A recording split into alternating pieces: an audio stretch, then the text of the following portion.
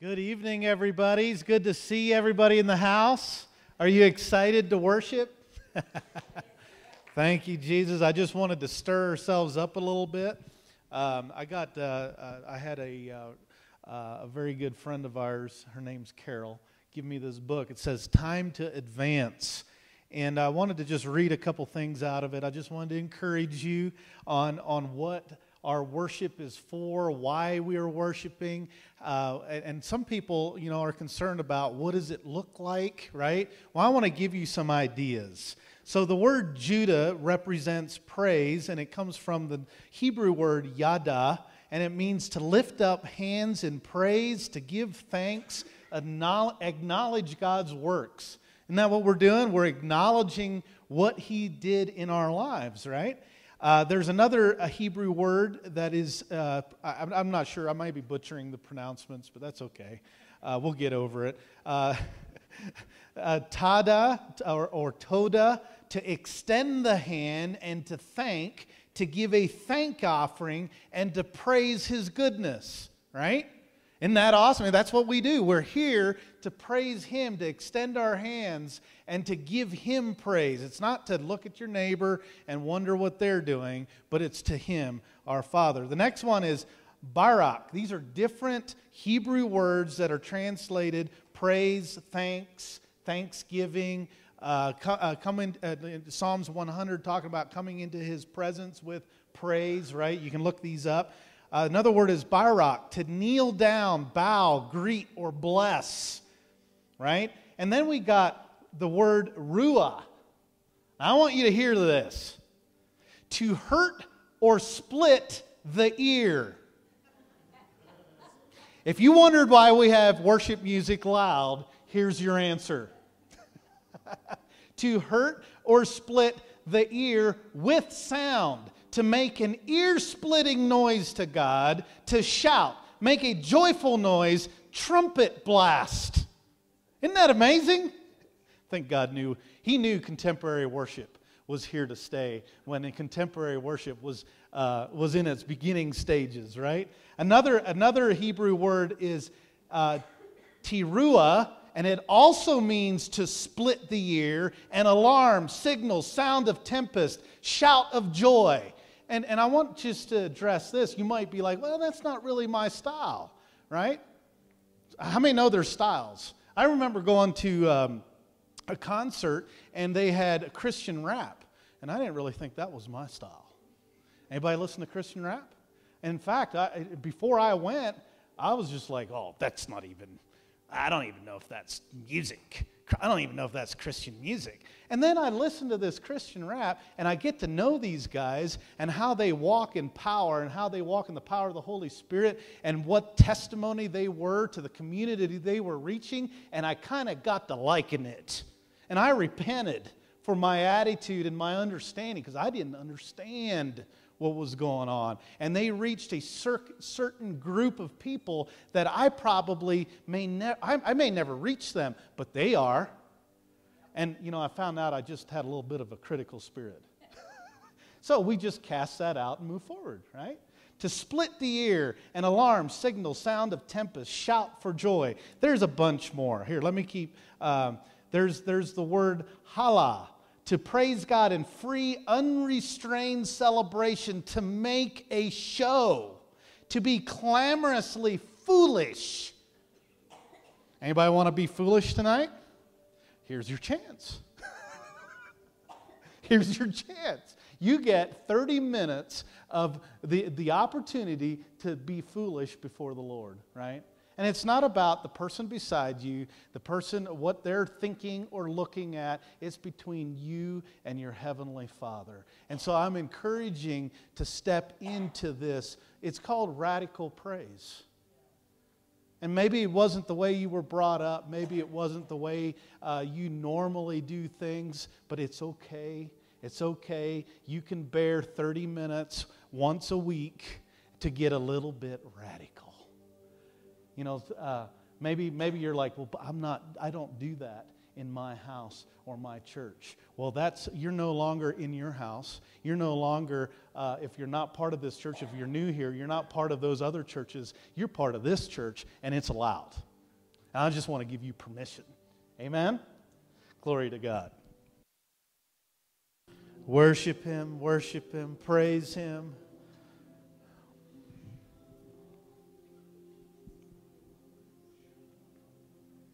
Thank you, Jesus. If there's anybody here tonight that would like a fresh infilling of the Spirit of God, tonight's your chance.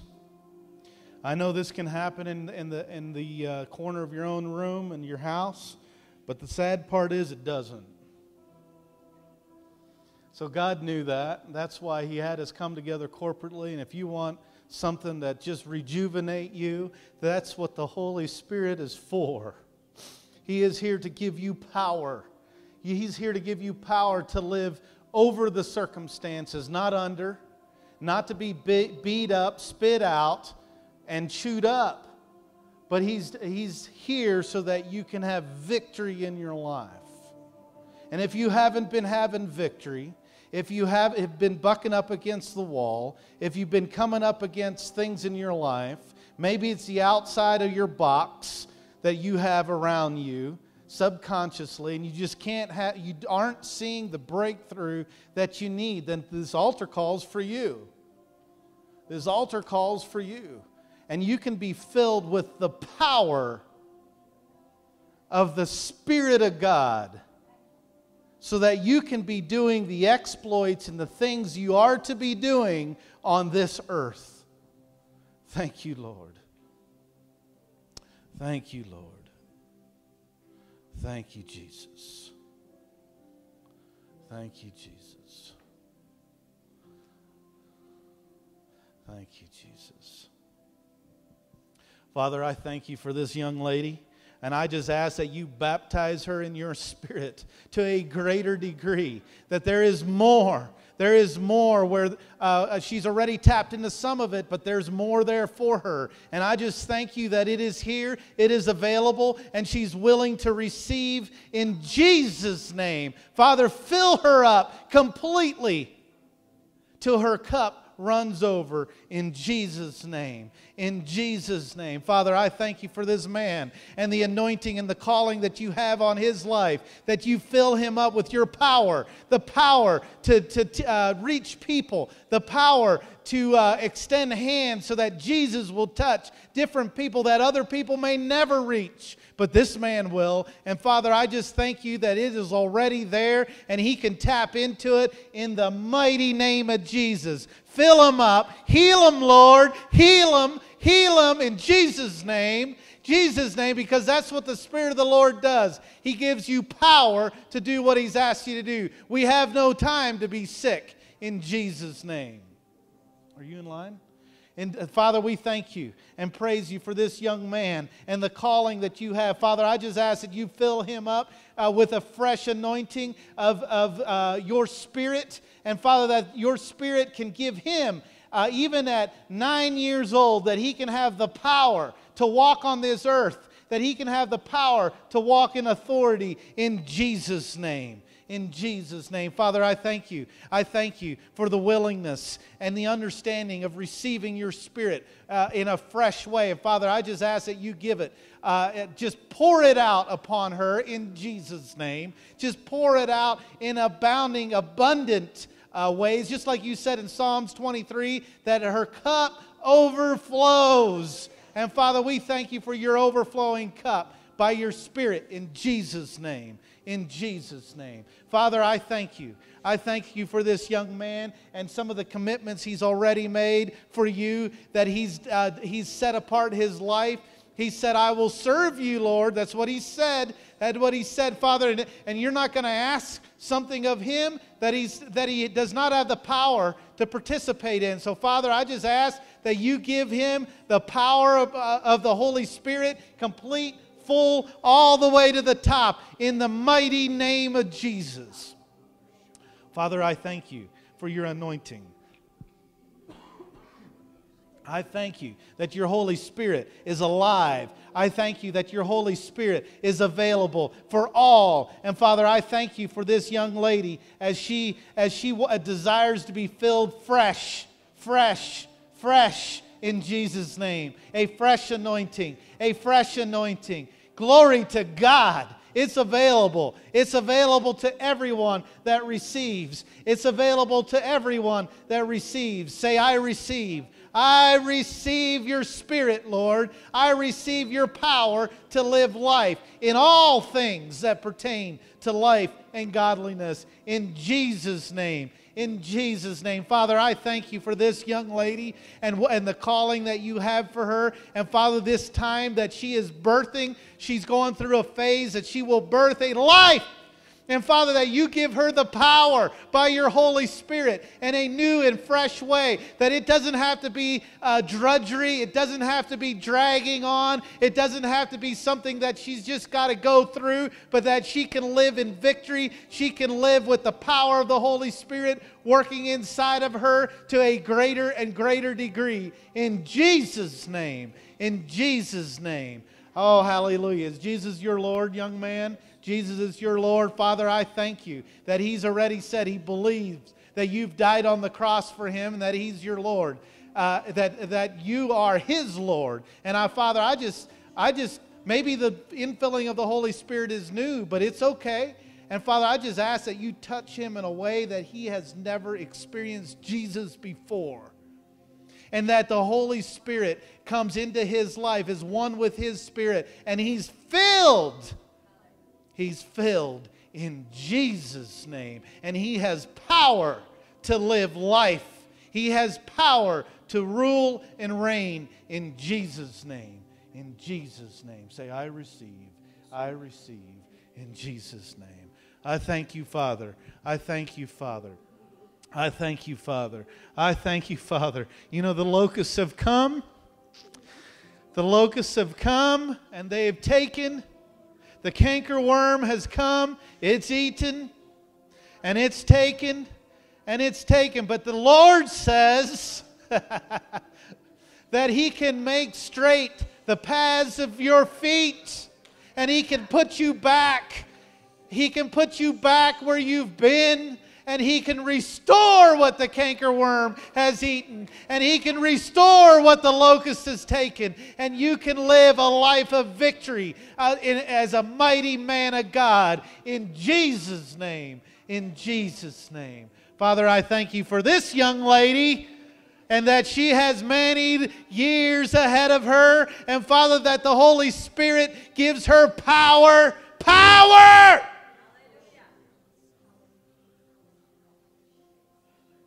In all things, in all things, in all things, in all things, in Jesus' name, in Jesus' name.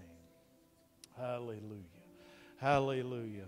Father, I thank you for your power, the power of the Holy Spirit. It's here, it's available for all that'll receive it, all that'll be filled. And Father, this man, as he has attempted things in business that haven't always worked out. But Father, you've given him the power by your Holy Spirit. You have given him the power that people will begin to look at him for wisdom and understanding, that people will begin to see that the anointing of God is on his life, the anointing of God is on his family, on his business, to such a degree that people marvel. And they say, what is this? And you will have an opportunity to say, it is by the power of the Holy Spirit. Not by me, but by Jesus, who rules and reigns in me. And because of that, I rule and reign in this world. In Jesus' name. In Jesus' name. Father, I thank you for the calling and the anointing and the humility that this young man is walking out. And Father, I thank you that his heart is in a place to receive greater and greater things. And Father, that you will, it's only begun. It is only begun. It's only begun. It's only begun. It's only begun. It's only begun. And the Lord says He can't give it all to you right now because you don't have the ability to receive it. But if you follow me and stay filled with my Spirit, I will then give you the ability to receive more than most people will even have, even think about. And Father, I thank you for his heart that is expanding as we speak. Expanding to receive your love even more, to receive your Spirit even more, to a greater degree, that he walks in power with these hands. Thank you, Lord. Thank you, Father. Thank you, Lord. Father, the Holy Spirit is here. The Holy Spirit is available to all. And she's made a declaration of receiving more, because she knows she hasn't tapped into it fully yet. But it is available. And Father, I ask that you show her how to tap in 100%, that the Spirit of God is so manifested in her life that people will also look and say, how does she do it? How is she doing this? It's because of the Spirit inside of me. It is power that you've given us by the infilling of your Holy Spirit. Fill her up, Lord, in Jesus' name. In Jesus' name. This young man, oh, thank you, Father, that your Spirit knows no bounds, has no age limits. Has no age limits, but it goes beyond what we can think as human beings. It goes beyond what we can comprehend, but it can even the young people, even this young man, can shout Jesus from the rooftop and be filled by your Spirit to the overflow, that it touches his family around him, that it touches people around him, that he is then a testament of your living Spirit. Jesus, you are alive. Fill him up in Jesus' name. Thank you, Father. Thank you, Father. Father, fill her up with your Spirit. Oh, thank you, Jesus. There's a preciousness about you, young lady, but you must endeavor to open your heart to Him, Jesus, on a daily basis.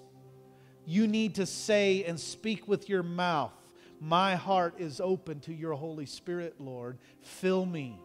Fill me. Come inside of me. Change me. Create something new in me that I become more like Jesus. Become more like Jesus. Thank you, Father. Thank you, Father. Young lady, it's time for your word. It's okay.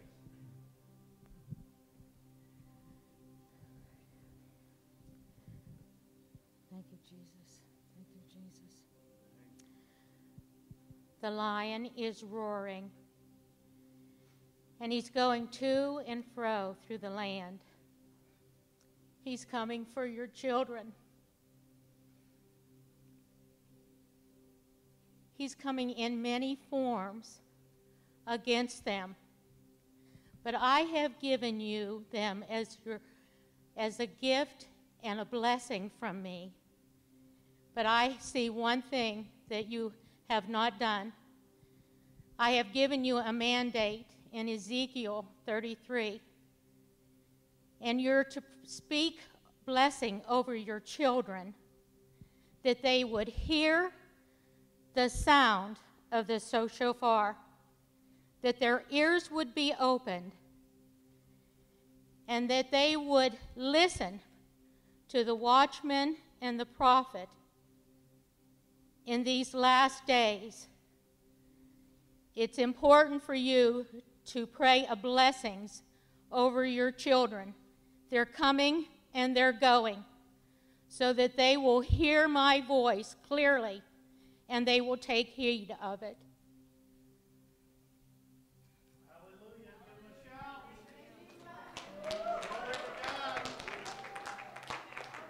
So what do? We're going to be obedient. We're going to talk. We're going to speak to our children. We're going to speak blessing over them. We're going to prepare them. We're going to raise them up. That's what our job is, parents. Our job as parents is to raise up our children in obedience to Jesus. And they're going to watch how you walk in obedience. And so if you don't like how you're walking, then you need to change so your children can walk and run and not faint. So it's about you, parents, and it's about how you are raising your children. Hallelujah.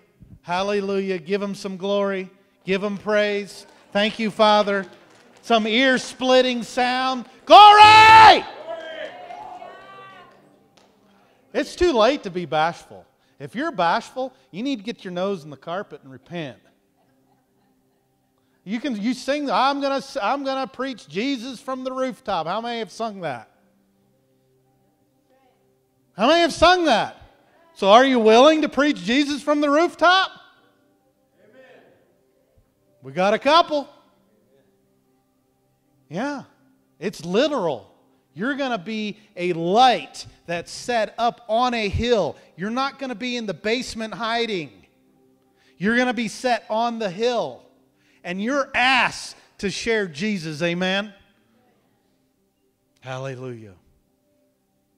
Well, glory to God. Are we done? I'm looking at you, Lee. I'm not sure you didn't look like you were finished. Thank you, Jesus. Amen. I remember Sydney and myself, and I think it was John. Is there anybody else with us? We went up on the mesa, and on one of the lookouts over the valley, we just shouted Jesus over this valley. We shouted Jesus. It was a great exercise. I mean, there's nobody to, if you're embarrassed, go there, shout Jesus, right? Practice. And it was a great exercise. We just shout Jesus, and you listen to the echoes, and you listen to it ring. Amen. Because Jesus, there's coming a day, and it's not far from now, that every knee will bow. And it's better if they bow now. Okay? It's better for them if they bow now. And guess who gets them or guides them and leads them to be able to bow? That's you. Right? It wasn't my idea. It was His idea. So if you don't like what I'm telling you now, then you just take your beef with God. He'll hear you out, right? And you can argue with Him. Well, I don't know if I like this idea. Well, it was His idea that the message is preached, right? It was His idea that the name of Jesus is preached to everyone. Amen. And so we are the message carrier. Amen? We carry that message wherever we go in Jesus' name. Well, one way we love God is how? By loving one another. You think we started that? Jimmy, I heard that. You remembered that, didn't you? You remembered that. Glory to God. Well, shake somebody's hand. Say, welcome to Church of the Word. We're glad you're here tonight. Tonight, we're having church. Amen? Good evening, everyone. Welcome to Church of the Word. Isn't God good? Hey, welcome. Welcome to Church of the Word. If you can be seated, that'd be great. So I just wanted to share when I was in the prayer room, I just had to think, He makes the impossible possible. Aren't you glad we serve a God of the impossible? Because in Luke 18:27 it says, but He said, the things which are impossible with men are possible with God. So I just wanted to encourage anybody who's facing an impossible situation, you need to get your praise on, because God is a God of the possible. Glory to God. That's good news. So I'll go over the announcements. Monday prayer is canceled due to the 4th of July holiday. Then we will have Tuesday evening Bible study here at 7:30. All are welcome. And then there is no youth group tomorrow evening like usual. Instead, we will have a youth conference this Thursday and Friday. Thursday evening, the youth will meet at 7 o'clock at Pastor Jay and Kim's house to learn to know Josh and Alicia Schumann and their family.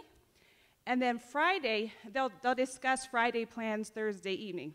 And just so parents know that Friday they will be leaving Delta around 8:30 or 9 o'clock The youth need a packed lunch, a Bible, notebook and pen, and a water bottle. And then they will be back after supper around 8 o'clock or so. So Kim will be sharing updates, more information on the Youth Boxer group. So just pay attention to that this week. Hallelujah. Good to see everybody here tonight. Praise God. It's good to be back in Colorado. We went to Missouri last weekend, and we got to Kansas partway through, and it stopped at a rest area. It just had rained and walked out, and it was like just that humidity. I mean, that there's pros and cons to having that moisture, to have a humidity too. There's a lot of green over there, and here there's not, but I like the dry. So, I guess we're ready to, are y'all ready to give an offering? Yeah. So we will receive it. I will not say we'll take it. I'll say we'll receive it. Praise God. So, I'm going to Philippians. I'm trying to find it. It's kind of Philippians 4.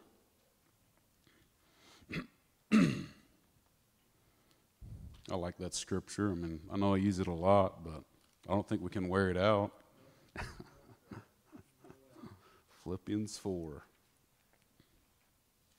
I don't know why. I just feel like I ought to say something else before I start, but I don't know what. So I guess I'm going to start in verse 10. It starts off, I rejoiced in the Lord greatly that once again you renewed your care for me. You were, in fact, concerned about me, but lacked the opportunity to show it. So here they were like, they lacked the opportunity. They wanted to give to Paul, but they lacked the opportunity. So if you've been lacking opportunity, which we usually don't give you reason to lack opportunity, but so here's your opportunity. Praise God. I guess the one thing I should say is, does anybody need an offering envelope? If you do, raise your hand. I'll have Sheldon run it to you. Then verse 11 goes on, I don't say this out of need, for I have learned to be content in whatever circumstances I am. So Paul didn't have a need. That's just, in some settings, that if they wouldn't have a need, maybe they wouldn't give an opportunity for people to tithe and give offerings. But he wasn't doing that because he had a need, which he goes on to explain why here. I know both how to have a little and I know how to have a lot. So, any of y'all know how to do that? I'm getting to learn to do them, I guess I should say. In any of all circumstances, I have learned the secret of being content. I mean, that's the secret right there. There's a part of being content and not having little or even having a lot. Because we're tested in having abundance too. So even what we do with it and how it controls our lives. Because this was just a conversation, offhanded conversation me and Curtis were having this week. I just got thinking, what would I do if I'd hit the Powerball? 300 million or whatever it is. I'm not sure. I saw some numbers at a gas station. I'm just like, I wonder how that would affect my life, how that would impact me. All of a sudden, the big old pile of, anyway. Yeah, thank you, Jesus. Then verse 13 goes on, I'm able to do all things through Christ who strengthens me. So we should be able to do all things. And then verse 14, still you did well by sharing with me in my hardships. And you Philippians know that in the early days of the gospel, when I left Macedonia, no church shared with me in the matter of giving and receiving except you alone. They were in partnership with him. And I want to be in partnership with this church and with God in my giving. That's why I tithe. Verse 16, for even in Thessalonica you sent gifts to my need several times. Not that I seek the gift, and right here's why he was talking about earlier. He didn't, because of a need, he wasn't after him. Not that I seek the gift, but I seek the profit. Not to himself. He wasn't seeking a profit for himself. He was seeking it for them.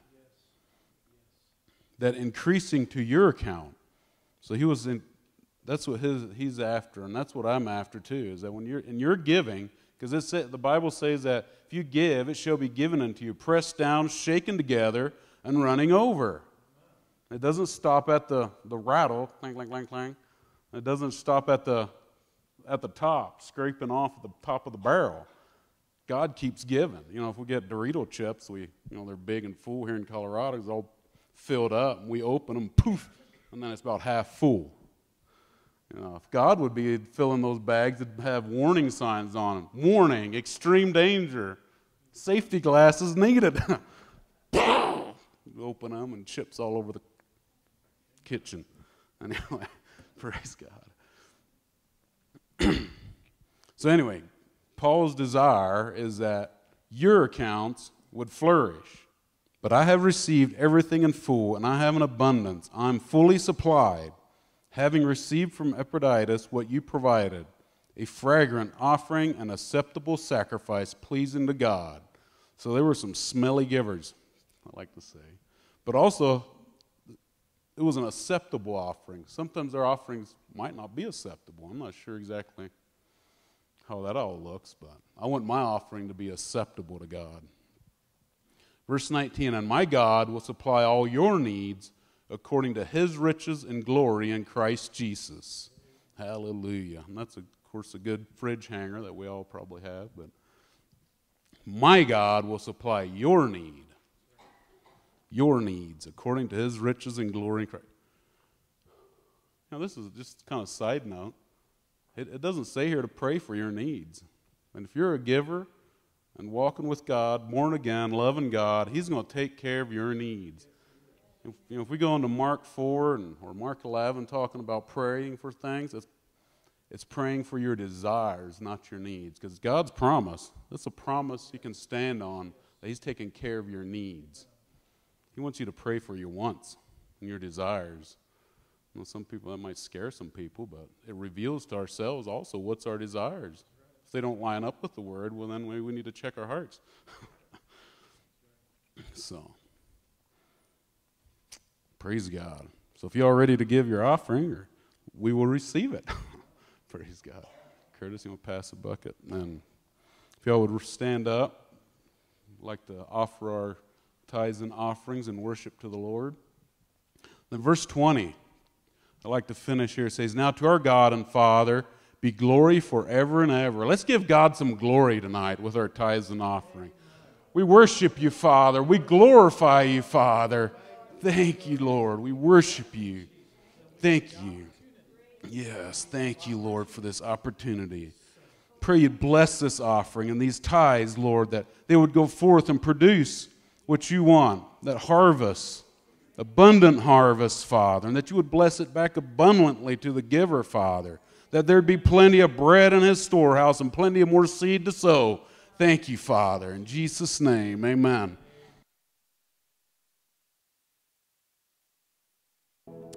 Thank you, Jesus. Thank you, Jesus. Hallelujah. Aren't you glad that his presence is before us in all things, in our giving, in our receiving? Thank you for sharing that, Lee. That is one of the reasons we teach on giving every week, is so it benefits your account. That's rejoicing material. That's rejoicing material that we benefit. It's for the people that are willing to tap in to the kingdom of God, and the kingdom of God is based on sowing and reaping. You cannot get away from it. You cannot disengage from it, because the way you live your life and the way you operate in your life is on the principle of sowing and reaping.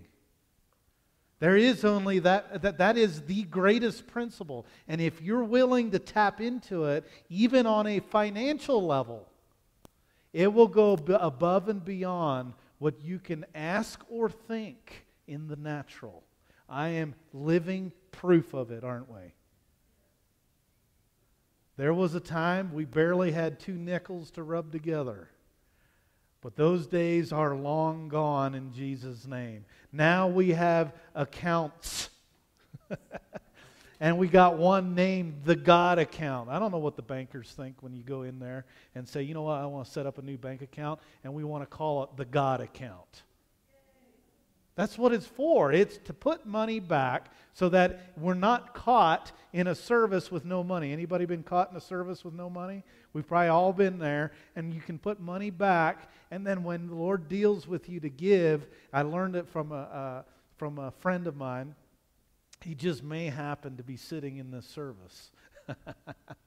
and then when the Lord deals with you, you're available and ready to go.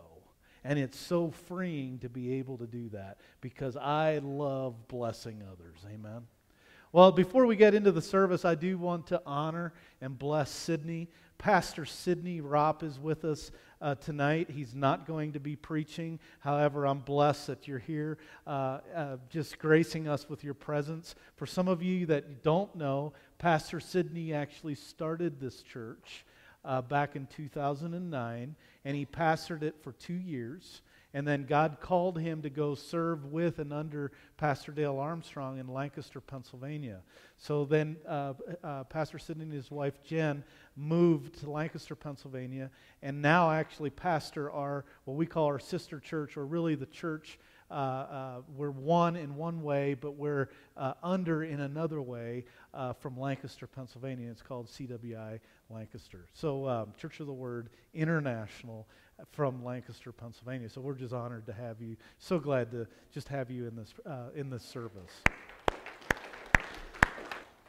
I have learned many things from Pastor Sidney, and I count him as a father to me in many ways. There was a time in my life, even though Pastor Sidney is 6 months younger than me, he's also a father to me. So figure that one out, right? He's my father in the faith, but he's 6 months younger than me. I actually forget about it. I kind of think he's older than me, and then every now and then I'm like, oh, I'm actually older than you, brother. But we've had many things God has shown us, has brought us so far. I count it a privilege that he did not give up praying for me. There was a time that we were great friends at one point in our life. Then we came to a point in our life where we were not such great friends. And because of praying and pressing in on some things, he knew that he was the one that gave me the drug problem, and then I got deliverance from it. And the reason I say that is because he drugged me to church one night. And so he ended up dragging me to a weekend meeting that I did not want to go to. And of course, I had a lot of lies that I was believing. And I believed that I was kind of, forced to go because, I knew that Sydney would ask me some questions and I'd have to answer. Again, just mind games with the enemy. And so finally I agreed to go and because I kind of wanted to just pay him off and shut him up. And it changed my life. And so Kim and I went forward in the altar call, and I met a man. Pastor Dale Armstrong had no idea I was going to serve with and under Pastor Dale either. And he so confidently prayed for me, and I just decided that night I want to be able to pray like he does. Because I had prayed hundreds of prayers, and I knew God wasn't answering my prayers. And I wanted a personal relationship with the Father so that I could hear him, and he prayed so confidently. And so through that, this church was born from that weekend, and Pastor Sidney was then ordained as pastor several months later, and here we are since 2009, 2022. What is that? 11 years, 12, 13 years later. Can I do math? I think it's, maybe it's Common Core, hopefully not. 13 years later, we're in a place that I didn't know we were going to get to just by being obedient in an altar call. Amen? See, those things we can't always measure. What ripples those things make. You ever skip rocks on a pond? You ever play that and you try to skip 2 or 3 times? Maybe you can get 4 or 5 times, and some of you that are full of faith can maybe get 7 or 8 times, right? And then it makes ripples, and 15 minutes later you see the ripples hit the other end of the bank, and it's because of that one rock. Well, some of the same principles apply for us, that there's things that we're guided or the Holy Spirit leads us and we don't understand the magnitude of it, but it ends up rippling and affecting people that we didn't know. I mean, you all wouldn't be here if I would have refused to go. Maybe the Lord would have had another way to get my attention. He probably did.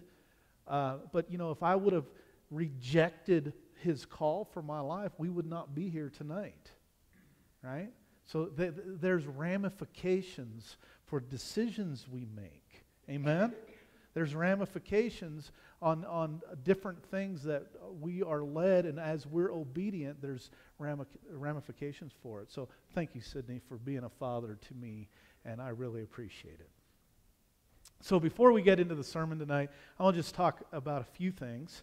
And we purchased this building about a year ago, or a little over a year ago now, and there's a testimony behind that. I'm not going to go into it, but we were able to purchase this building, and this last week I was blessed because we had a few people that wanted to serve, and so they were painted a few things, and so I just realized kind of that I haven't updated people where we're at in a long time, and I probably should.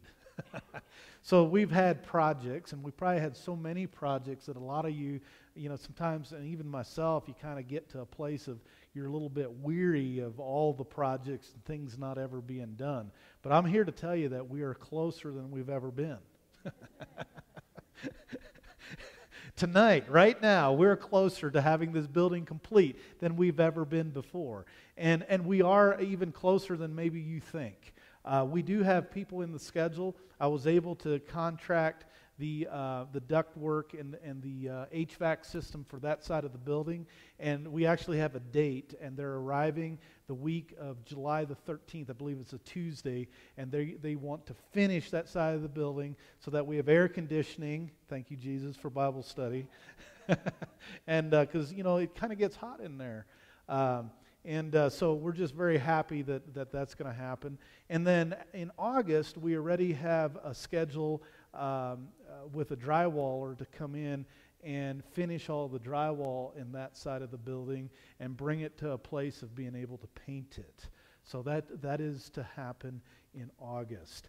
Now, we had kind of taken over payments from the previous building owners, and we're very thankful for the price that we got it for. And then I had shared this before, and this is just to update some of the new people. Then we went back and we asked the bank for an additional extension of funds to finish some of the things that we needed to finish to complete the building. Well, as you're quite aware of, I believe with current events, there's some things, your dollar doesn't seem to go as far as it did a year ago, does it? And so the money that we went back and to the bank for, we still are well within. The building's worth about double of what we have in it currently. So thank you, Jesus, for that. But, the funds aren't going to finish the entire building. So I just wanted to let you know that if you ever want to designate any funds to the building fund, we do have a fund for that so that we can continue. And we really, I believe, by next spring, I would like to have the place landscaped by next spring, and I really believe we'll be finished. We already have, again, the HVAC system's paid for, the drywall is paid for, the roof is paid for, right? It's not finished yet, but it's paid for. So I'm really happy for, a lot of the materials are bought and waiting until the appropriate time. Shingles, you kind of want to do it when it's not so hot, right? And so we just kind of push that off till later this for the fall. So then by next spring, we'd like to have the whole outside finished, and I really would like to get it landscaped by next year. So Just a quick update, and then we're flexible. You know, if we fill every single seat in this building and we have standing room only and people are falling out of windows, we probably wouldn't have to raise them from the dead falling out of these windows. But when that happens, then, you know, we're ready and in a place to maybe look for a different building. And I do believe that's already on my heart that at some point this building will be too small. It's just going to be too small. You know, Lee and I sat or stood in the back there, what was that, 2 years ago? And we just started, it just come out of our spirit, and we started declaring and decreeing that every seat is filled in Jesus' name, and that there's going to be such an abundance of people in this building that we have an overflow. And, you know, if we got to have 2 services on a Sunday, glory to God, we'll have 2 services on a weekend, right? If we got to have a Saturday night and a Sunday service, that's, you know, we're not putting anything outside the bounds of what God wants. I'm actually watching a church in a war-torn country in Odessa by Pastor Vitale. Pastor Vitale is the one that I've been working with very closely on the 10 Men Project. And they just went to a 2-service Sunday because their church is overflowing with people in the middle of a war-torn country. The Spirit of God is moving in that church. There's people getting set free, and it was to the point where a lot of people had left. Now some people have come back, and they have also been such a testimony to their city, and a lot of it is because of money you've given, of money that was raised that we took over there, and we put them in a place that even the city officials are looking at them and going, wow, you guys really get things done, and you care for the poor. It's amazing. And then they come to church to check it out, right? And I just seen pictures. Tomorrow is their first service that they're going to have 2 services on a Sunday because they're too full. So glory to God. That can happen here, amen? That can happen here. And if we need 3 services on a weekend, we'll go to 3. If we start doing what Joe Yunji Cho did for his church in South Korea, they were only allowed to attend service once every 6 weeks because they had so many people. So you were only allowed to come to services once every 6 weeks so that they could get everybody into the service. I guess that would be okay too, Lee, right? Thank you, Jesus. So, glory to God. The other thing I also wanted just to update everybody, I am planning another trip. We will be leaving August the 2nd or 3rd, depending on ticket. We have not purchased the tickets yet, but we're looking at tickets right now. We'd like to purchase them very soon. I was just asked here recently again, what does the 10 Men Project do? So we take 10 men to the country of Ukraine. They are, it's up to them to raise $10,000 so that we can actually show up in a war-torn country. We believe this is one of the best ways to do it. We take in medical kits and the cash, okay? And we're there to empower the Ukrainian church and Ukrainian pastors. And the government of Ukraine is on notice. They're going, the quickest, best way to get things done is to use pastors to do that. You know, the quickest and best way to get people out of Mariupol before Mariupol fell was for pastors to drive in there with their vehicle, right? And to rest and to fill it up and take people out. They knew how to get through the checkpoints. They knew what roads to use. And they were getting in and out when the government could not. Okay? That's the power of the Ukrainian Pastor Network.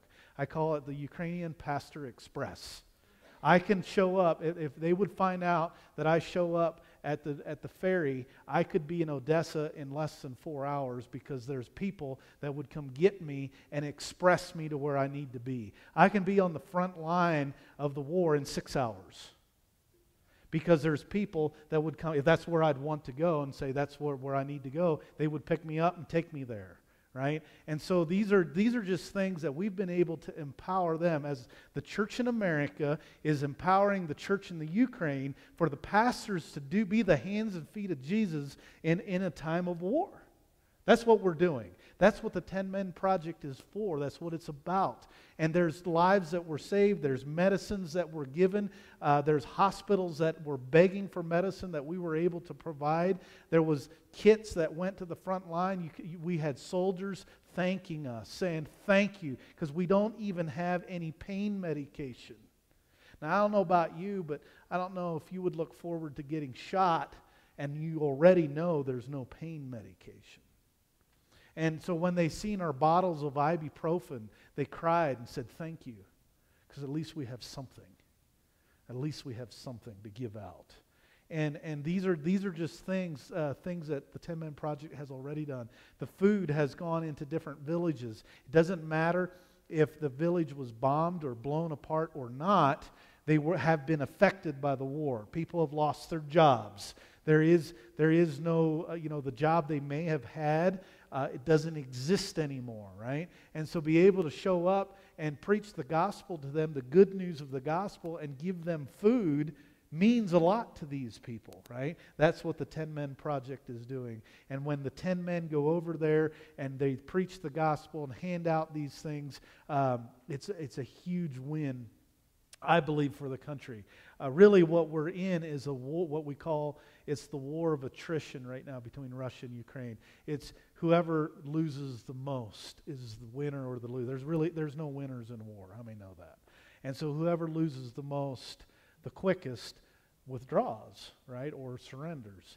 And so one of the ways that we can help keep the Ukrainian spirit alive and people wanting to continue to defend their country, I believe they have a right to defend their country, and I'm not going to get into that, but they do have the right to do that, given by God.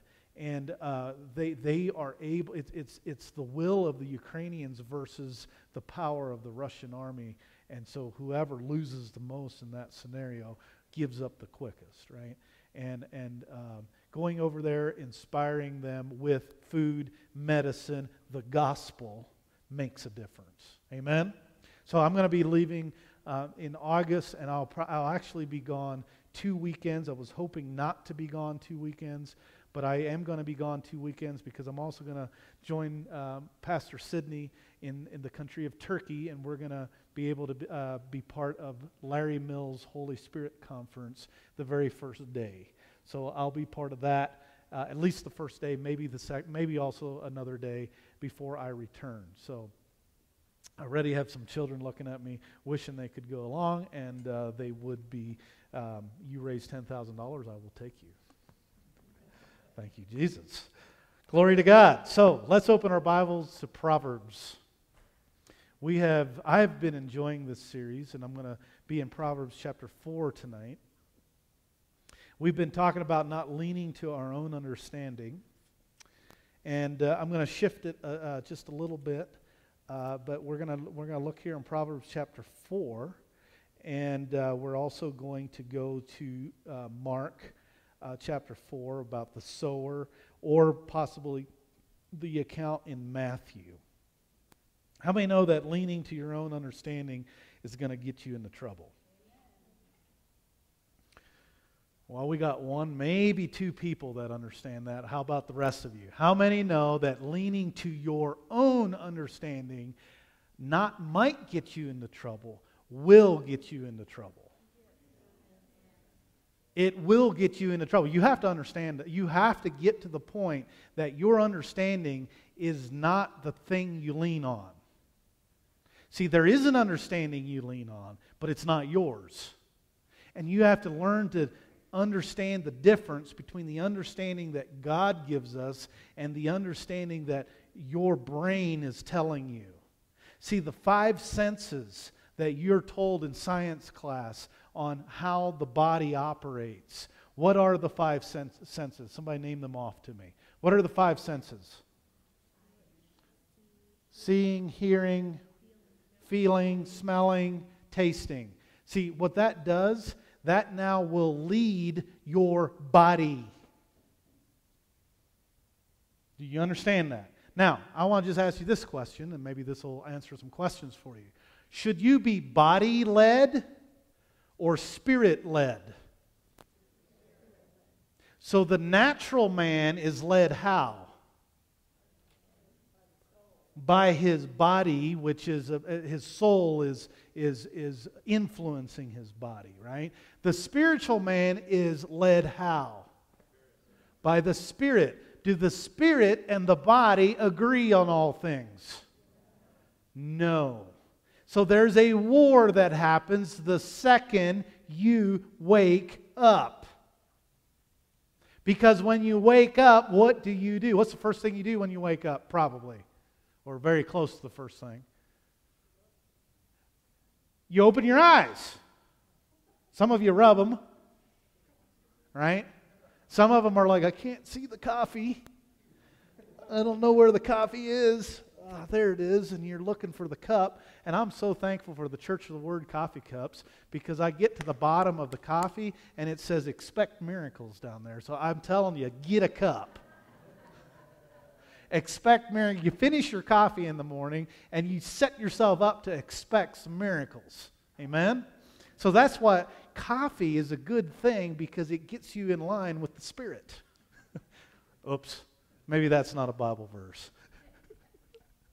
So one of the first things you do when you get up is you begin to, you are going to then fight the natural versus the spiritual, and this will happen all day to you.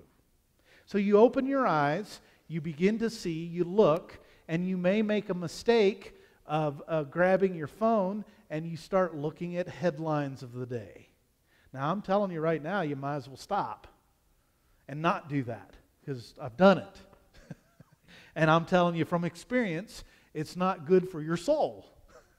So, I mean, you can immediately, and within 3 minutes, you're going, oh my goodness, well, I don't know. I think the economy is going to crash, real estate's going to crash, the stock market is crashing, crypto has crashed. Like, what is there that's not crashing? Right? And so you need to grab yourself by the ear and say, I'm no longer going to keep looking at these certain things. But see, God knew that when He made you, He knew that even in your fallen state of, not fallen as in wicked or fallen as in, but even as your body having lost, see, the redemption of the body is not going to happen till later. You're not going to receive your glorification in your body till later, right?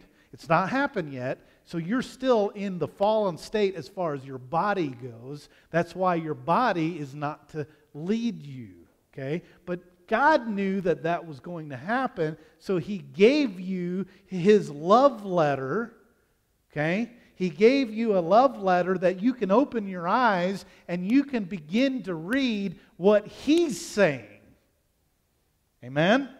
You can begin to read what He's saying, and it's going to change something in your head.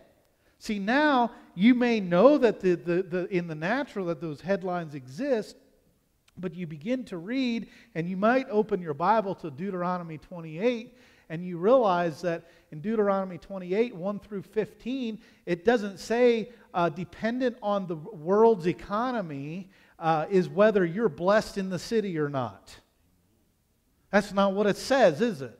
It says you're blessed. It says you're the head and you're not the tail, right? It says that you're above and you're not beneath, and it's not dependent on whether the Dow Jones is at 40,000 or 35,000. It's not dependent on your 401k, whether it has decreased by 30%. It's not dependent on whether your crypto account has been locked and frozen and you can no longer tap into what you thought you had. Right? It's not dependent on any of that. It's not dependent on anything the world has their store of wealth in. It's dependent on what He said. So that means that the economy that God is operating on, you can tap into by your spirit. And you can say, you know what? God said in Philippians 4:19 that He said it this way. Paul's saying it. He's saying, my God will supply your need. And it's not according to the world's economy, but it's according to His riches in glory. And let me tell you, He walks the streets that have the gold. He's got pearls that are so big that they make gates out of it. That's God's economy. God's economy made the earth, made everything in the earth, made the gold in the earth, and he says, it is good. God's economy is going to, he says that your left hand, your right hand, you're walking in and out, and everywhere you go, that's the blessing of the Lord. The anointing of the Lord goes with you, and it's not dependent on the world system.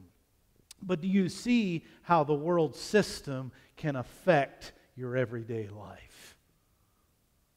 The world system can affect, because you're taking it in by your understanding, by you see it, you understand it. A lot of you are very smart in math. Some of you may not. Some of you may understand Common Core. Some may not. Right? So you may be able to do numbers. You may be able to sharpen your pencil. You may be able to budget. You may be able to do all these things. But are you leaning to the world system and how they operate? Or are you saying, yeah, you know what? Whether lumber prices go up or down, I'm blessed. Whether gold and silver prices are a hedge against inflation, I'm blessed.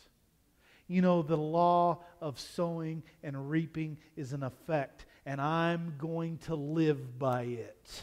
And I'm going to live by that law, and I have been sowing. And so God's economy, which is why we teach on giving every week, God's economy operates on the basis of sowing and reaping. Not what the Dow Jones says. Not what the realtor says your house is worth or not worth, right? It's the law is in effect, and it's up to you to put it in effect. It's up to you to put it in effect. Proverbs chapter 4. Let's go there. Let's read. Let's read the word. Proverbs chapter 4. Proverbs chapter 3 is where we were the last several weeks. Verse 5 and 6 especially. Last week I went through all the way to verse 12. Verse 13 in Proverbs chapter 3 is just good. Read the rest of this chapter. There's so many good verses in there. Proverbs chapter 4. In verse 5 it says, get wisdom, get understanding. Do not forget nor turn away from the words of my mouth. The understood person is who? It's the Lord, right? So you get understanding from heaven. Say, I get understanding from heaven. I get wisdom from heaven. I don't lean to my own understanding. Verse 20 says it this way, my son, daughters also, give attention to my words, incline your ear to my sayings. Now, I seen something this afternoon. I didn't see, some people, I think maybe sometimes I'm way behind the 8 ball, right? For some reason, maybe I don't get it as fast as you do. That's okay. Thank you, Jesus. I got it this afternoon. Amen? So it's saying, my son, give attention to my words. Now, see, a lot of times I give attention to his words like this. Boy, that's good. Yeah, that's good. I'm going to keep reading. And then we'll go off. Wow, this morning was just amazing. It was just great. But that's not what he's telling you to do. How do you incline your ear to his sayings if you're not hearing anything?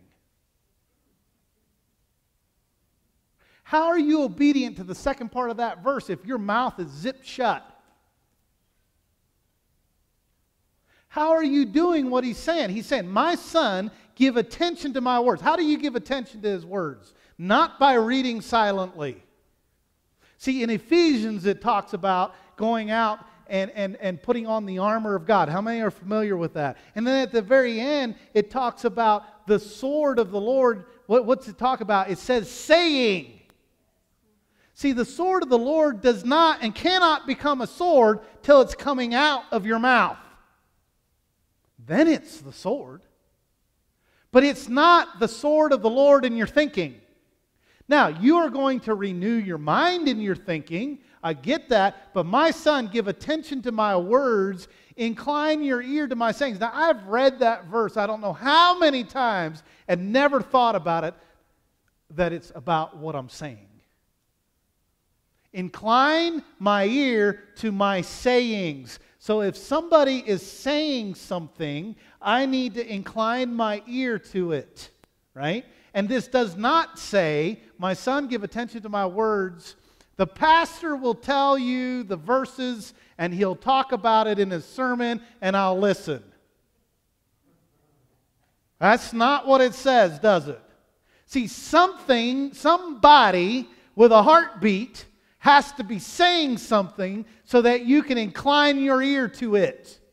And I'm telling you tonight, it's you. It's you. Incline your ear to my sayings. Well, who's saying it? You are. So read your Bible out loud. Oh man, this word business, this stuff that, this stuff, it's not working for me. It just did. I've been trying to, I'm so frustrated. I've been trying and I've been trying and I've been trying and it's just not working. You know what? The people that come complaining to me about the word not working, and I ask them, have you been saying it? Oh, no. Well, that's work. Yes, it's work. You might have to write some of these verses up on the dashboard of your truck. When you drive down the road in your car, you look at it. It might be on the mirror so that when you finally get the sleep rubbed out of your eyes and you stumble over to the bathroom, that you get to see some verses written in the mirror that God says about you. And you find the verses you're having problems with. For example, I don't know. It just seems sometimes like I got a hard heart. Well, then find verses that'll soften them up. I got one for you. My word is like a hammer.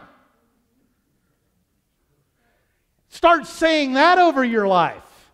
God's word is like a hammer, and He can break hard rocks, including you.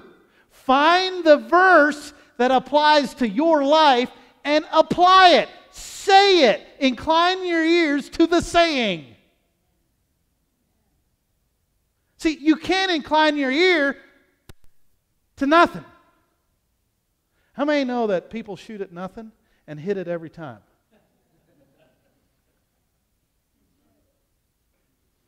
That defines most Christians. What are you believing for? And nothing. Well, guess what you're going to have? Nothing. Right? What are you believing? And don't just, I'm believing. Believing what? What verse are you talking about when you say I'm believing? What verse is it? Well, I don't know. I don't know. You better have one. You better have the saying so that you can incline it. And I'm telling you, if you do this, blessed is the man that does what? Hears and what else? And does these things. Amen? Remember the wise man and the foolish man? We kind of have a little silly children's song about that, and Ring Around the Rosie and All Fall Flat and whatever, however we sing it, and we kind of laugh and giggle and everybody thinks it's funny, but it's actually the destruction of a man's life. Right? So you read it, the wise man and the foolish man built their house where? One did the foolish man put it on the sand, the wise man put it on the rock. But see, they both were building their house before the storm. And I can't get this into you enough that you've got to get things right before the storm.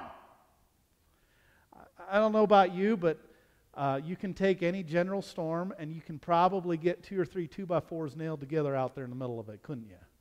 I mean, especially if you've got Lee's skills and Mari's skills, you might be able to even get a wee little piece of plywood tacked to the top of it, right?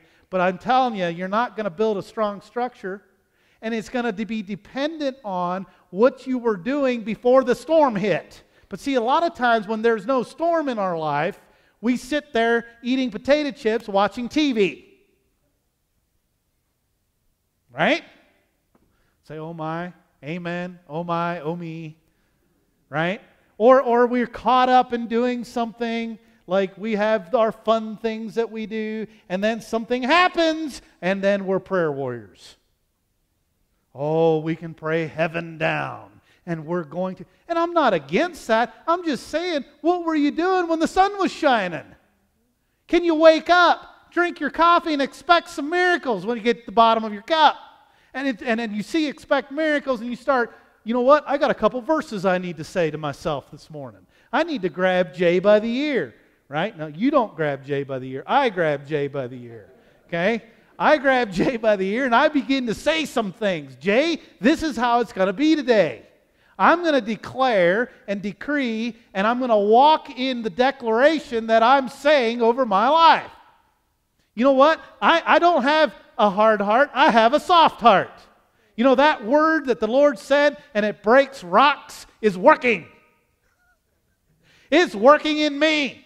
I may have been a knucklehead, but the knuckles are leaving in Jesus' name. And the word's working. And I'm no longer going to be a knucklehead.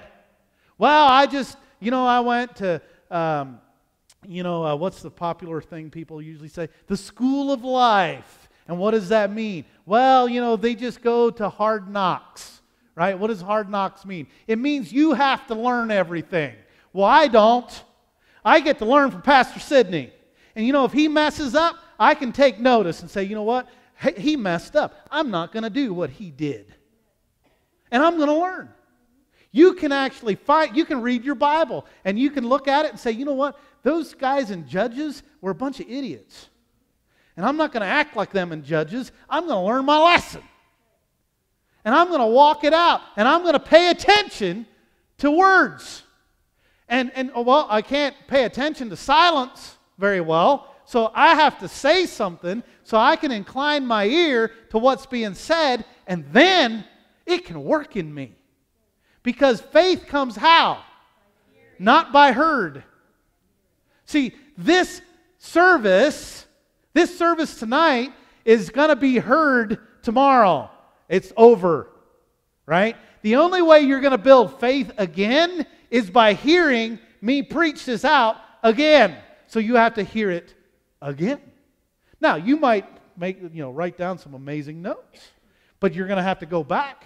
And you're going to have to look at those notes, and you're wondering, well, why is all that scribblish stuff in there? I don't even understand what I wrote, but hey, you know what? We were in that chapter in that verse. I'm going to go look that up again. Oh, that's right. And I'm going to speak it. And you get to preach to yourself again, and then faith can come again.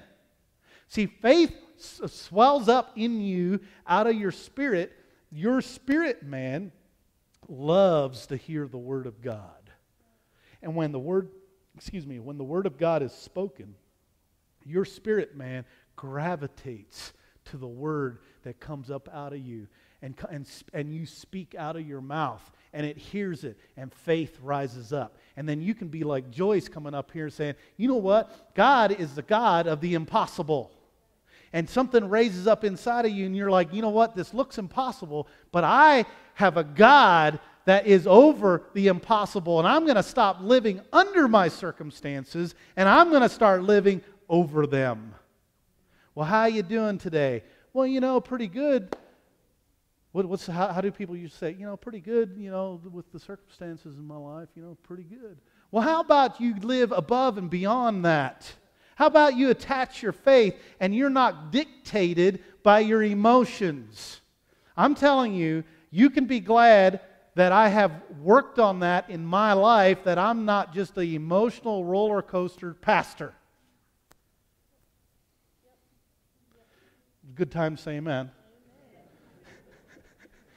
Because can you imagine if you would call me and I'd be having a really bad time that day and I'm just a wreck? And it'd be the blind leading the blind. And you know, you're crying and I'm crying and we both don't have faith.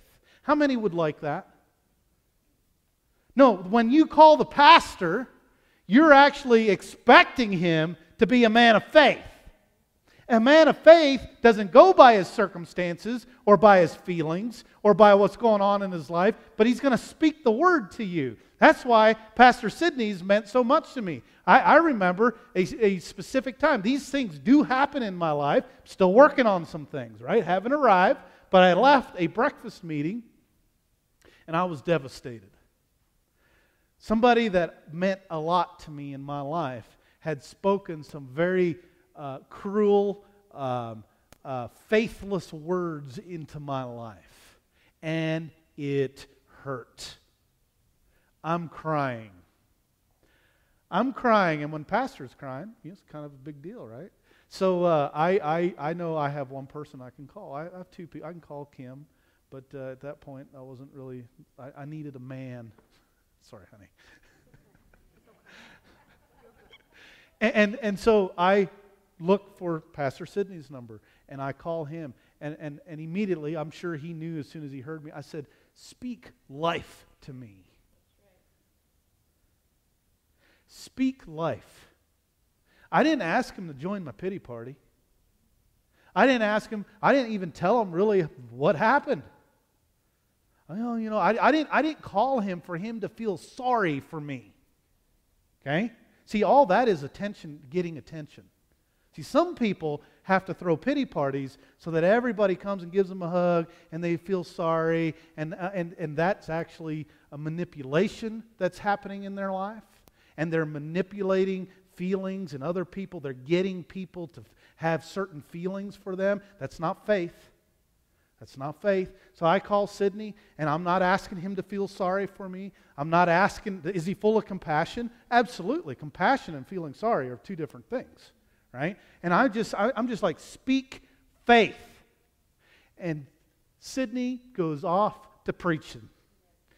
Best unrecorded sermon we've ever had. I'm the only one that heard it. Maybe he heard it and he remembers it, but I know I heard it, right? And he goes into preaching exactly what I needed to hear, and he builds me back up in faith. Let me tell you, you need a faith buddy. You need somebody that knows the difference between pity. Somebody that knows the difference between pity and compassion. Those are not the same. One's from the pit of hell, and the other one's from God. And you need faith people that know the difference. You need faith people that are going to get you on the right track. And if you're wanting to have your little pity party and get all the attention to yourself, because what is it? It's you wanting people to know your problem and your issues, and you're going to throw yourself a little pity party. And it started when you were 2, and it never got corrected in your life, and maybe you don't remember it when you were 2, but your mother and your father probably do. And at that time in your life, you would throw yourself on the ground, kicking and screaming, but now you're a little more dignified, and so you won't do it that way, but you still have a way you're going to do it. And you're going to try to pull on people's empathy, right? And you're going to try to pull on so that they think differently of you. And you need to get to the bottom of it and say, you know what? That's not me anymore. I'm done. And you need to use your word and say, you know what? I'm not here to have pity parties. I'm here to walk in faith. I'm here because I have a man in my life that'll speak faith to me when I need it. When I'm down and when I'm out and I'm picking myself up and there's compassion that's needed, I don't need a pity party. I need somebody to speak the Word of God into my life that's going to speak the truth into my life, and that will set me free. It didn't take me long. 5-10 minutes of preaching. And by the time I got to my house, I was then shouting and preaching to myself, because you couldn't help it, because, if he's shouting and preaching, we just had ourselves a little shouting party, ear-splitting, praising God, shouting party, just made a little joyful noise unto the Lord. I'm sure there was some off-key notes, but we made some joyful noise, it says. So it's okay to sing off-key, right? It's maybe noise, and it's okay. And it was loud, but I was by myself in my car, and it was nobody else's business, right? And I was allowed to do that, and I got myself back up on a place of being in faith. Amen? Because I'm listening and inclining my ear to sayings. May have been coming out of another person's mouth, but it's healing what was going on in me because I'm willing to incline, pay attention to His words, incline my ear to His sayings. And when I do that, I invite healing into my soul. Instead of going around and telling everybody the problem that you have in your soul, you need to tell everybody the solution to what's going on in your soul. Amen? Amen? I'm not sure if you all got that yet. Instead of going around and telling everybody the problems that you have in your soul, I understand that you may have to recognize you have a problem, because if you're in denial, and it's not in Egypt, right? But if you're in denial that it's even happening in your life, you're going to have to recognize it so it can be taken care of. I get that, right? But after that, you begin to speak the solution even when you're not understanding or feeling or seeing anything different. You speak the solution to your problem because you're going to find the verse and you're going to begin to say it. You're going to begin to say it, and you're going to start inclining your ear to the sayings. And when you incline your ear to that saying, it builds faith in your heart and healings happen.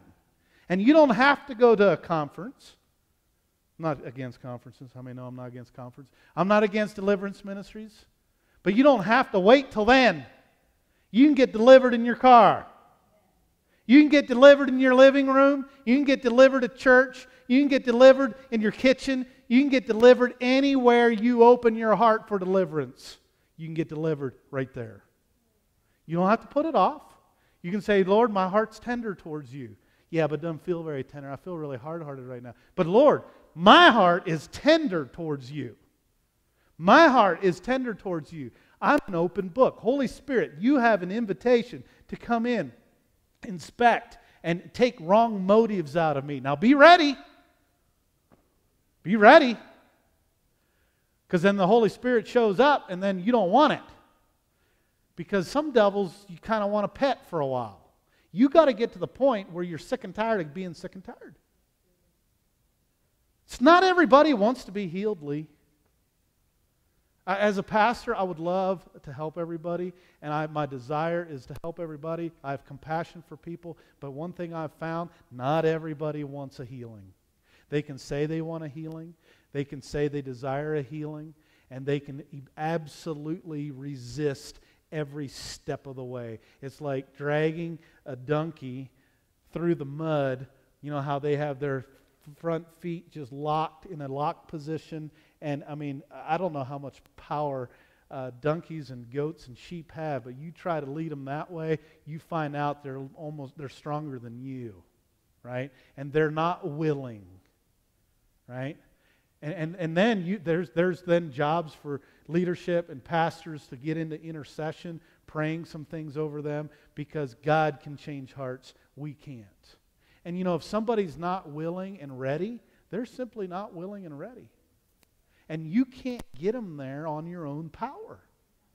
You can't get it there. The Holy Spirit can, and He may give you the right to intercede for them, but you're not going to get them there on your power in your way. Amen? Now, let's turn to, it's 8:30 already. That was the introduction. Mark chapter 4. And we're going to close this up because I seen something here this last week that I hadn't seen before, and I just want to show you in closing, and I believe there will be more sermons on this. I do believe. Mark chapter 4. I've preached on Mark chapter 4 many times. Probably I would think just offhand it's probably a chapter I've preached more on than any other chapter. But Mark chapter 4 is about the parable of the soils. Verse 3, verse 2, then He taught them many things by parables and said to them in His teaching, verse 3, listen. Exclamation point. So if you think the Holy Spirit says, listen, exclamation point, you think that's important?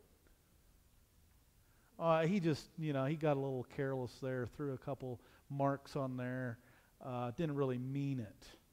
Or do you think when the Holy Spirit says listen, or in your old King James it might say hearken, he means it? Does he mean it? Listen, behold, a sower went out to sow. Okay. Now, this is where I'm going to wrap this up, I think. A sower went to sow. What is the sower sowing? Seed. What is the seed? The Word of God. How does the sower sow? By what? Prayer, which is speaking.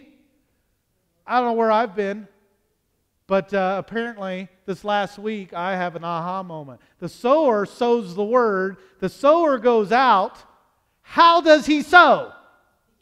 By speaking. You cannot do this chapter without speaking. If you want the seed sowed in your life, you have got to open your mouth so that the sower can sow.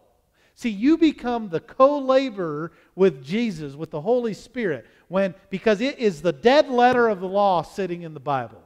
Oh, the Bible's so holy. It's so wonderful. It's so great. Isn't it amazing? Oh, yeah, it's so, don't even write in it. It's so holy. It's so wonderful. Oh, yes, isn't it great? Isn't it amazing? It's so precious. We have the Word. We have the Word. It's just amazing. Oh, isn't it great? But that is not going to help you a lick. You can put all your marriage vows in there. You can put your family tree in the front. And you can mark it all up and write it all out. And it's not going to help you a bit. See, it's not until you decide, I'm going to sow the Word in my life. Listen, behold, a sower went out to sow. Are you the sower? Are you going to sow? Are you going to sow the Word? It is the only thing that will change your life. You can look at the natural. You can look at your five senses. It's not going to change your life. And you're going to live a powerless life. You can lean to your own understanding, and you're going to live, I guarantee you, you lean to your own understanding, you will live a powerless life. That's where your understanding gets you. Peter stayed inside the boat and listened to Jesus.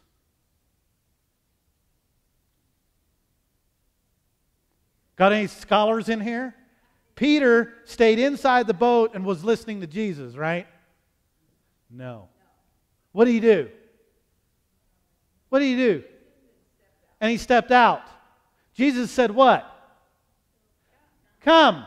I mean, it was Peter's idea. He goes, if it be you, bid me come. I mean, sometimes you get yourself in trouble, right? And Jesus says, come. Well, now let's see if Peter can put his money where his mouth was. And so Peter jumped out of the boat. Now, there's 11 disciples that heard the word come. I would suppose, I guess you could say I'm taking liberty to the text.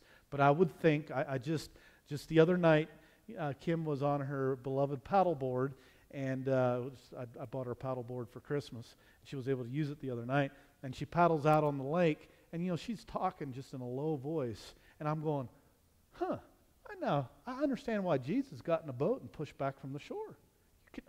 I can hear her talk. She's like a third of the way across the lake, right? It carries. So if Jesus is saying, come, and Peter asks the question, I don't believe the boat was that big that none of the others heard it. It wasn't, they weren't out in the middle with a ship.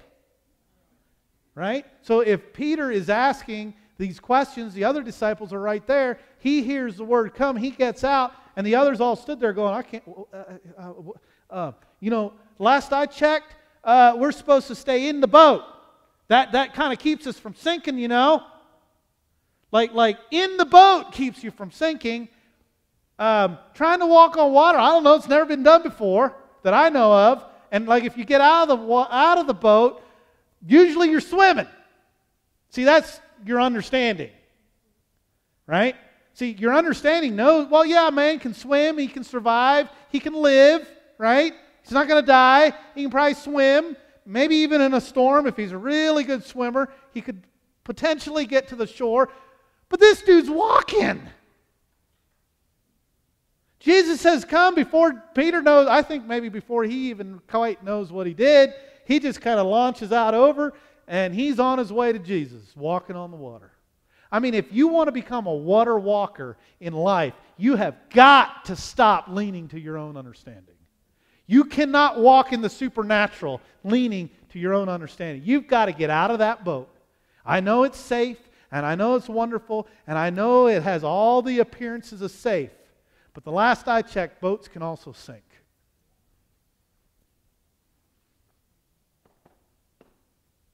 Amen? Oh my or oh me. Right? Boats can also sink. Punch a hole in a boat, where are you headed? So it's maybe not as safe as you thought. Maybe your understanding is not the safe place. Maybe your understanding is just simply the furthest you've allowed God to stretch you and take you, and you have never been willing to step out of the boat. And as you step out of the boat, you're going to have to sow the word. Now Peter didn't have a whole lot of time now, did he? I didn't hear him. We don't have any scripture to back up that, he stood inside the boat and confessed the word for quite some time. Jesus said, come. I'm going to say come a bunch of times, and then I'm going to step out, and I'm going to walk in faith, right? No, he just was obedient. And what you'll find out is some of the things that God has, you have to strengthen yourself and keep strengthening yourself in faith. But if you become obedient to what he's asked you to do and you step out, he'll be with you. And then it says that when he took his eyes off and he started looking around again, began to lean onto his own understanding. Now he's out there in the middle. And I don't know if you've ever been in a storm in a boat. I have one time, and didn't have to walk on water to get out of it. We thought maybe we may, but it was a storm, a thunderstorm, and the boat was quite unsafe, and we had everybody wearing life jackets, and we actually made it to shore. But Peter's out there, and he's walking on the water, and he begins to look. See, that's the mistake. When you step out in faith, there's going to be a challenge. There's going to be the temptation that when you step out and you begin something in faith, there's going to be the temptation for you to draw back. Okay? It happens. I'm not here speaking evil over you. I'm just saying, if Jesus was tempted, you get tempted. So as you're walking and stepping out in faith, then there is a temptation. But that doesn't mean you messed up. He could have said, you know what? Jesus said, come. I'm keeping on walking. Right? He could have, but he began to look, and when you're in a storm and the waves are going up and down and bobbing, this is just, maybe I'm taking too much liberty, but I'm just experiencing a storm.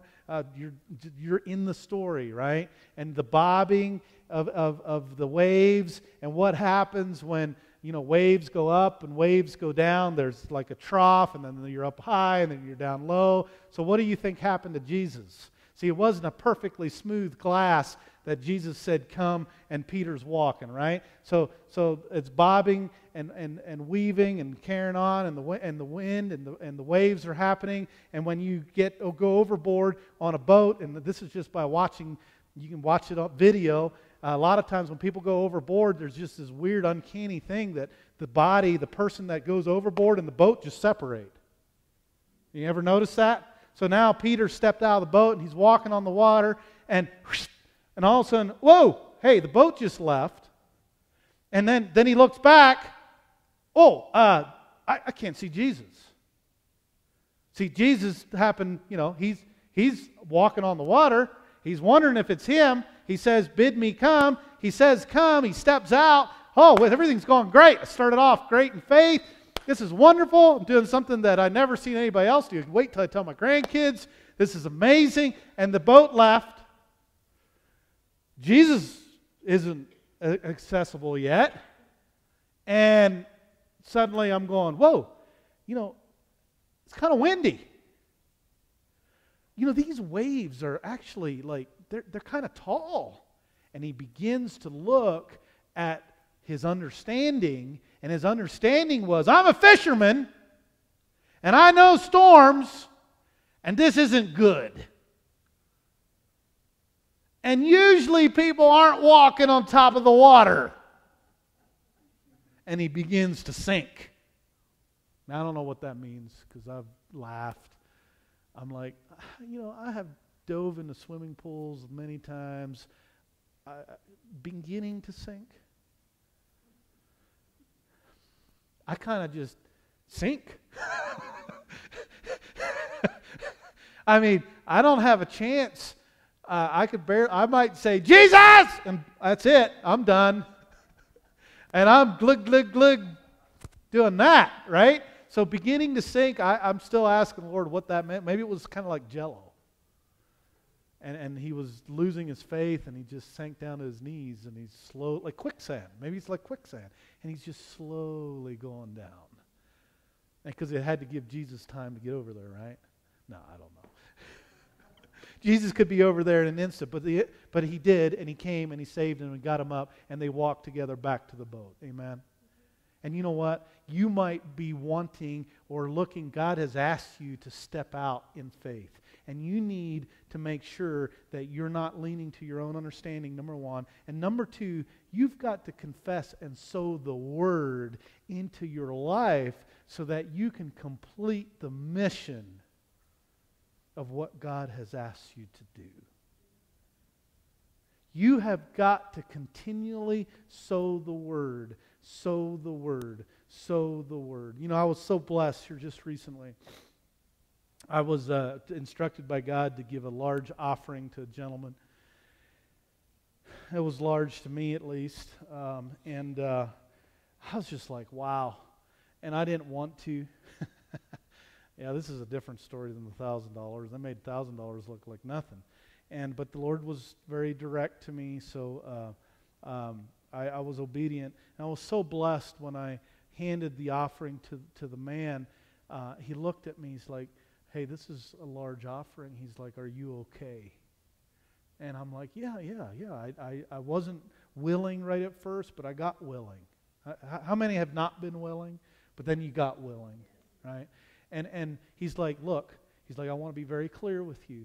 If you need to build yourself up in faith over this offering before you give it to me, you make sure you spend the time speaking the Word over yourself and over this before you just give it. Because he's like, I want you to receive a harvest off of this. And I don't want you to give it and give it in vain. Now that blessed me. That blessed me that he actually would have said, hang on to that offering for a couple days. Build yourself up in faith before you give it. Because how many know giving something without faith? That's why we stir you up every week to give in faith. Right? Is so that it encourages you to use faith. Right? And he spoke that over me and to me. And it just blessed me. It blessed me.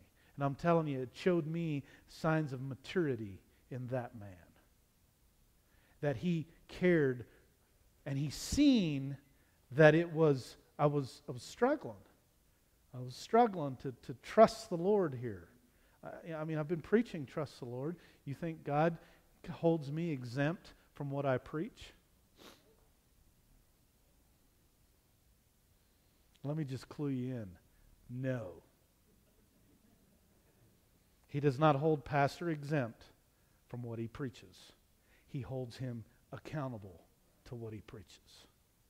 And if I need to trust the Lord, he will then ask me to trust him. And I will still find places of resistance that I'm still not quite there, that I got to build myself up in faith to get through.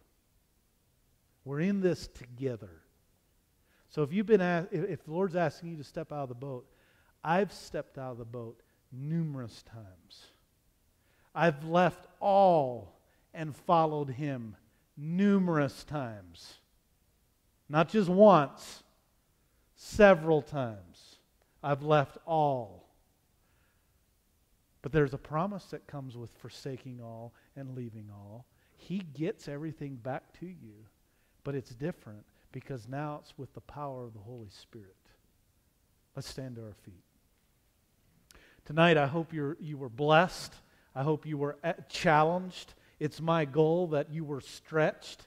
Now, if you were stretched to a breaking point and you could barely handle it, I will pray with you. I do have compassion for you because there's times I have felt that I was stretched to an absolute snapping point. And I'm just going to boldly say this tonight. In the last several months, some of you, and I know this by the Spirit of the Lord, I know this by the Spirit, that some of you have been stretched to the absolute max in your life. And you wondered if you could handle it. And you've been tempted to think, it'd probably be easier just to go to another church. Yes, it would be. I'm telling you right now, it would be easier for you to go to another church and live a faithless life. It would be. But see, God's called you here.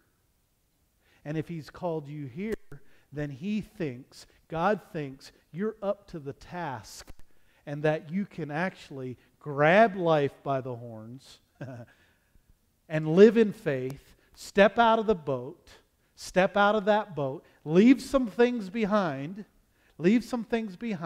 He is in the shattered box business. Yes. He will get you to a point where you're like, I'm not sure if I can take this anymore. And He will then sew you back up with compassion and love by the anointing of the Holy Spirit, and you'll look back and go, wow, I've grown. Wow, I've grown. See, we are to grow up in life. And some of you were pretty sure the growing up may not have been quite as fun as you may have thought it would be. And I tell my sons on a continual basis, I had a son just recently that was old enough to start coming to the youth group. And he was excited. And he thought that he was ready. And then he found out that there was some requirements Dad had, that if you're old enough to go to the youth group, then you're old enough to leave some things behind. It's no different as adults. I have to leave things behind. There's things in the last 3 months, I have went through some growth things that stretched me to a breaking point. It took me to my limit. But I'm already looking back saying it was so good for me. Because without getting stretched, I'm never going to grow. And this church, you're going to grow in this church. It would be easier in other churches. You think. But you would be unfulfilled with the wrong people in the wrong place at the wrong time. But here, you're with the right people at the right place at the right time. And if God thinks you're to be here, then God believes in you that even though you were taken to a place, you may think that your character is being tested. Okay? How many know your character gets tested in this life? And you're getting to a place that your character is tested. God believes you're in the right place at the right time to grow, and your character will be strengthened. And if God believes that, I believe that. If God believes that, I believe that. I'm for you. God is for you. I'm for you. And you know what? You're getting prepped and ready for something so much bigger that you can't even handle yet. But it's coming. And if you resist growth, if if you resist getting to those places, you'll resist. You have then, and you give into that, you'll have that temptation to do that all the time you hit that in life. And you're going to hit those places in life. And God loves you. And He has the grace available for you that you can tap into by faith. Amen? Father, we thank you for each person here and what they heard tonight. Father, I ask that you seal it in their heart with your Holy Spirit and continue to teach and guide and lead each person here to a greater depth and a greater communion with you, Lord, because fellowship is what you're after. And Father, Jesus has come back so that we can have fellowship with you, Father. Jesus has died on the cross so that we can have fellowship. He took back what was stolen in Jesus' name. And I thank you, Father, that that fellowship is available to every person in this room tonight. And Father, you will continue to minister to them as they go in the mighty name of Jesus. Hallelujah. Glory to God. We will see you Tuesday night.